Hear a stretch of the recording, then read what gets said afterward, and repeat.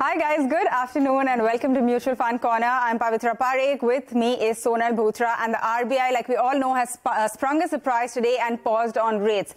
This, however, has been followed by rather hawkish comments, right, that came through. So it was quite mixed on that front. The governor has made it absolutely clear that this policy can be characterized as a pause, but not a pivot, and also adding that the decision to pause is only for this meeting.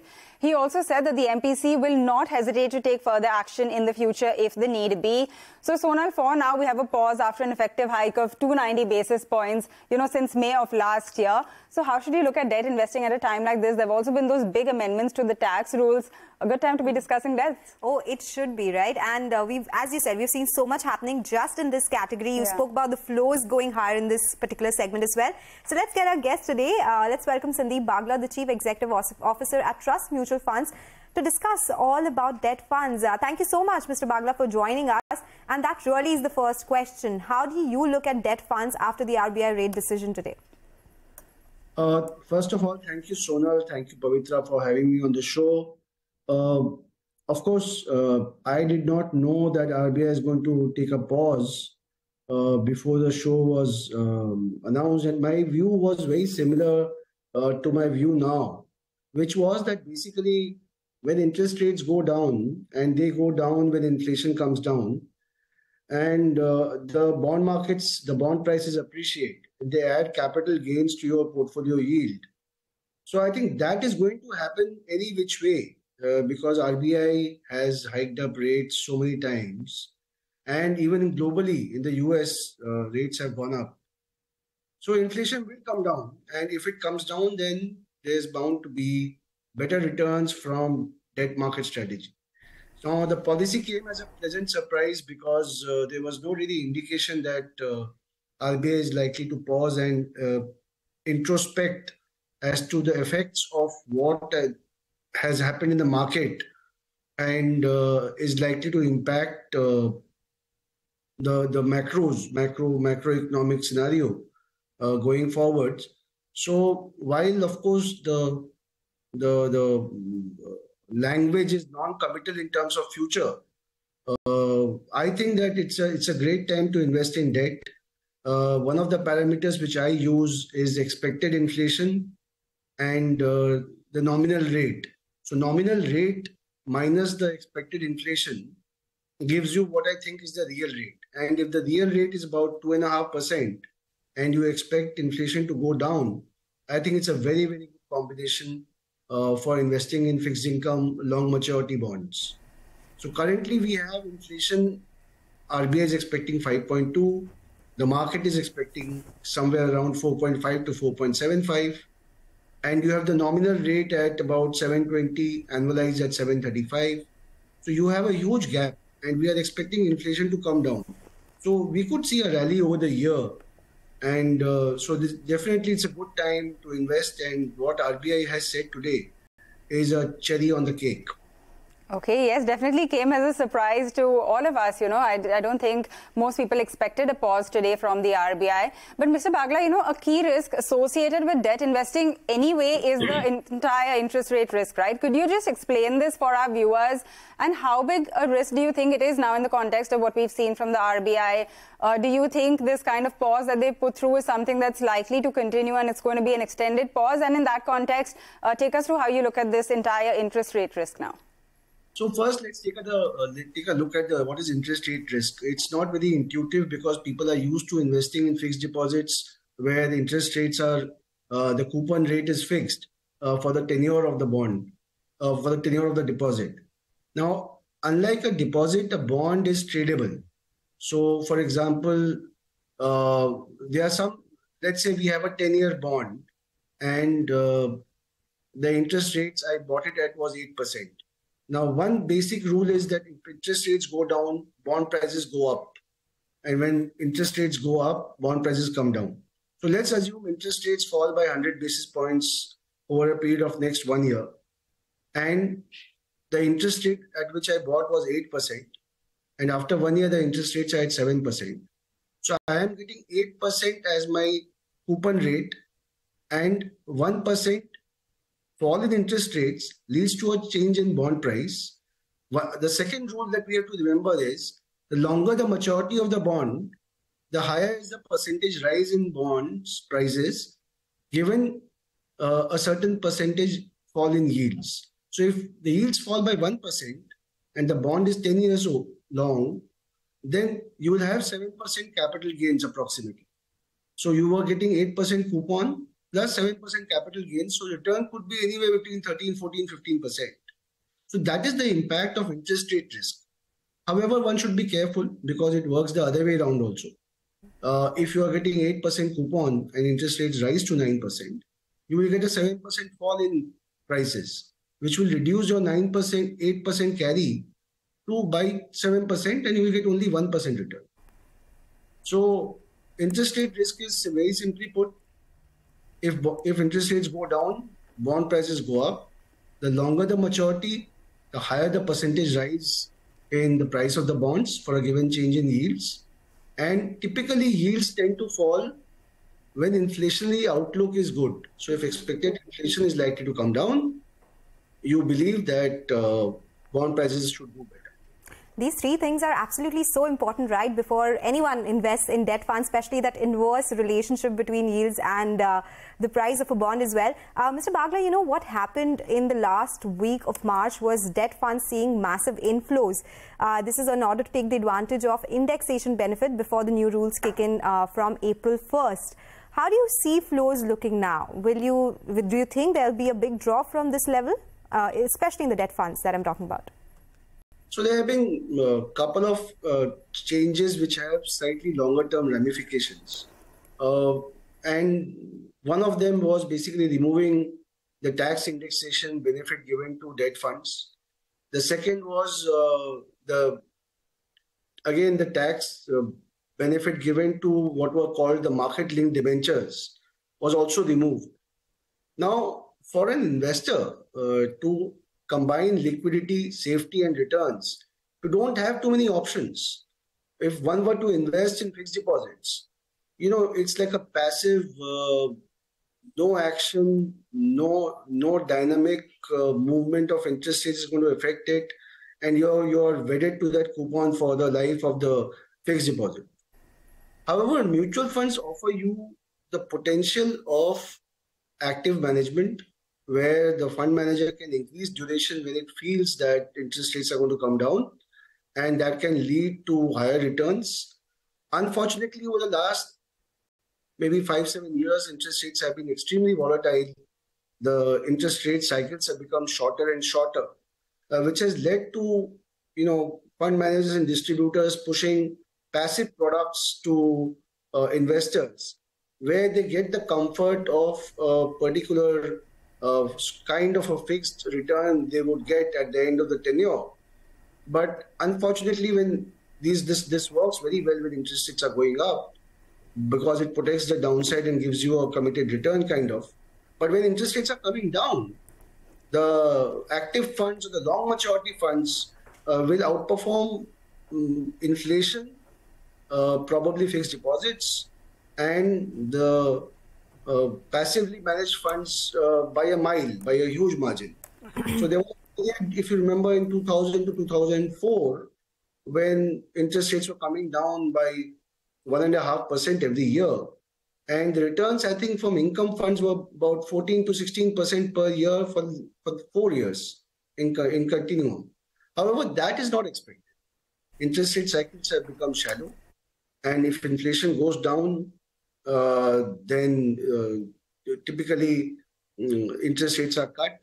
And since most of the regulators are so active, interest rates tend to trade in a range, and which is why people have not really understood the benefits of long-term investing in debt.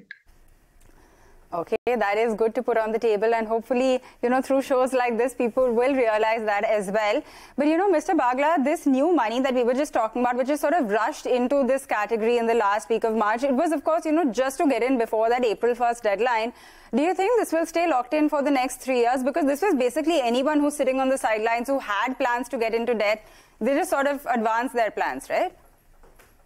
See, I think it would be safe to assume that majority of it would stay invested. Now, this was basically a free option given to investors that even though I don't have visibility on my cash flows, I can still invest in a debt fund. And if I require the money, I always have the option to withdraw it.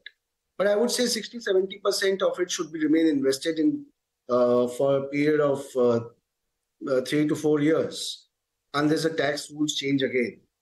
So I think, but in overall scheme of things, not much money has changed hands. So in a debt portfolio of, let's say, fixed income portfolio of mutual funds of 14 lakh crores, about 40,000 crores has sort of moved. I would make this an estimate. About 40,000 crores would have moved into these various kind of debt schemes. So that is not really all that much in a larger scheme of things. Okay. So, while we are talking about all the indexation benefit taken away, it now being treated at par at the marginal rate as far as tax is concerned for debt funds. Of course, there still would be a case for holding debt funds, right, in one's portfolio in order to diversify and take advantage of all the yields that these funds provide as well. What, according to you, is the case here, and what kind of ideal mix do you expect? So, see, I'll give you a sort of a statistic. We were looking at the CRISIL bond fund index, composite bond fund index. And over the last 10 years, that index has given a return of about 8.75% when I looked at it about a month back. Maybe it's close to 8.75 now. And however, the returns are not in a straight line. So at 1 year, it was minus 1%. In another year, it was plus 18%. So the overall was 8.75%, which is similar to, what was happening in equities also. So equities also, investors have learned that, returns are not straight line. So they have understood the volatility and they have understood the return profile. Now, if you recall, there used to be a scheme in the 60s and 70s and maybe 80s as well, where the NAV was not, where the price of repurchase and purchase was announced without the NAV, which had no link to NAV. And there were tax benefits and there were capital gains, and investors were lulled into a cocoon of safety and tax benefits. However, when the gap became too large to handle, the government discontinued that scheme. The scheme was wound up and investors started taking the market risk. They started investing in open equity funds, and they have remained invested for the last 30 years. And they have gained they have prospered from the benefits of live markets, dynamic markets, and open-ended equity funds, which manage funds dynamically. I think this could be that moment for debt funds also. Till now, you had the comfort of tax benefits and perhaps an implicit interest rate, which was keeping you calm, however suboptimal it was. But now you have to understand, okay, what is debt? What are the main factors which drive it? Should I invest in an active fund or passive fund? Both are good, but so probably in terms of fund allocation, I think people should have something in FD, some allocation in open-ended funds, some allocations perhaps could be have in passive funds also. But yeah, that makes a lot of sense to, divide your money and do sort of diversify within, what you can do with debt investing as well. Mr. Bagla, I request you to stay on. We're going to take a quick break and come back. And then I want to actually ask you about some of the individual categories within debt funds that you could look at and your call on them as well. So stay tuned. We'll be right back.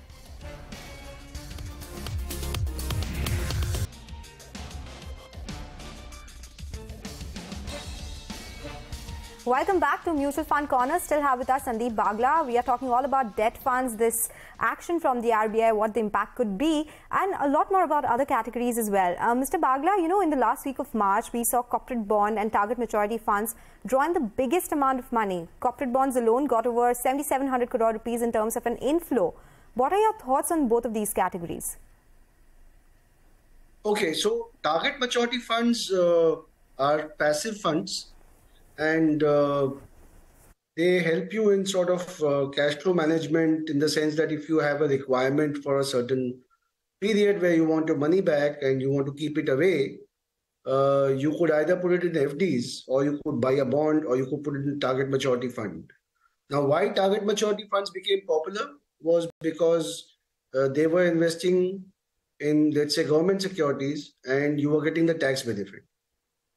As opposed to if you were buying the same government bond directly in your demat account, you would not get the tax benefit. So I think their attractiveness of the target maturity funds has somewhat reduced. Corporate bond funds, on the other hand, have 80% exposure to the corporate bonds which have rating of very high quality, AA plus or above. So it's AA plus or AAA. And they are open-ended funds. So there is no restriction on either the maturity or on the type of duration calls that the fund manager can take. The risk is low in the sense that quality of the corporate portfolio is very high, and it can really give you a good flavor of the interest rate movements and benefit from capital gains from time to time. So if one stays invested in corporate bond funds, I think it will be a very good outcome in the future going forward.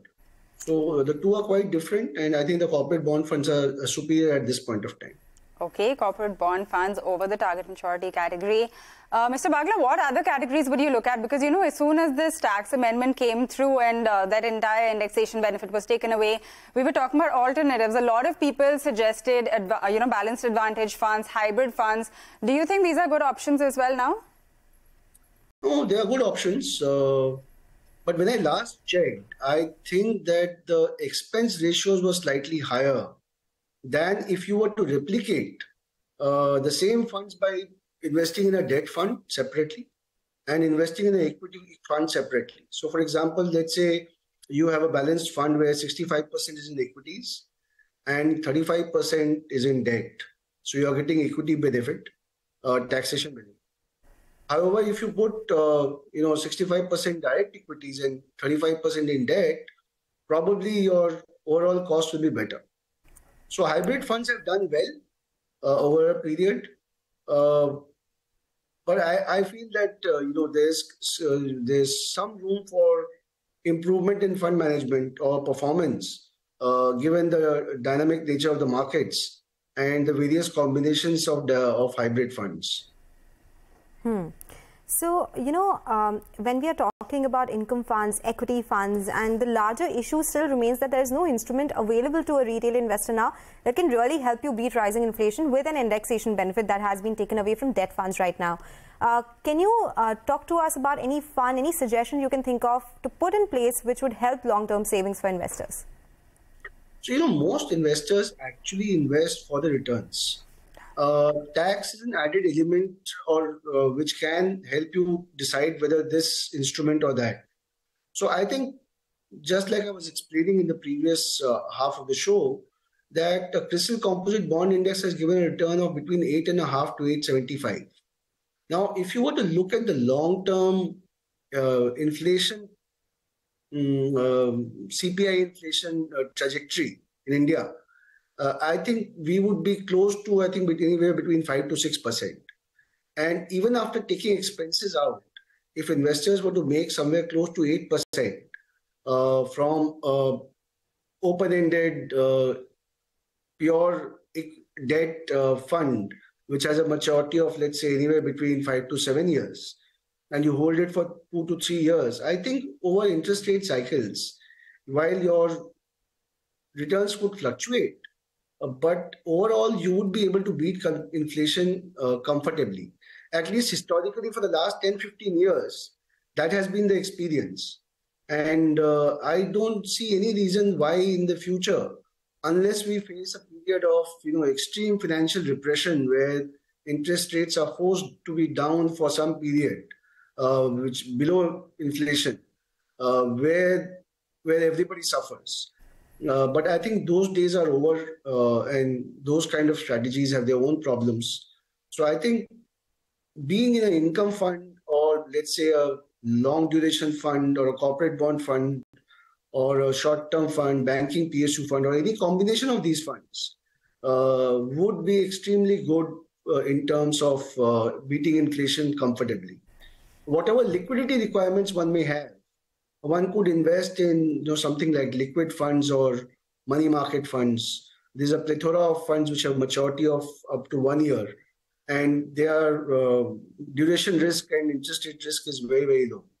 So for liquidity management, you could use funds up to 1 year, and for beating inflation, you should have a range of funds which I mentioned earlier, and with the advice of a mutual fund distributor, you could form a very, very clean portfolio, which will give you returns as well as safety, as well as extremely good liquidity.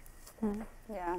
All right, Mr. Bagla, you've given us a full set of different options that we can look at, as well as a lot of these categories, and taken us through, what will really work for what kind of investors. So thank you very much for joining us and taking us through this in-depth class on looking at debt investing. But we will wind down on that note. Thank you all for tuning in. There's lots more coming up on the other side.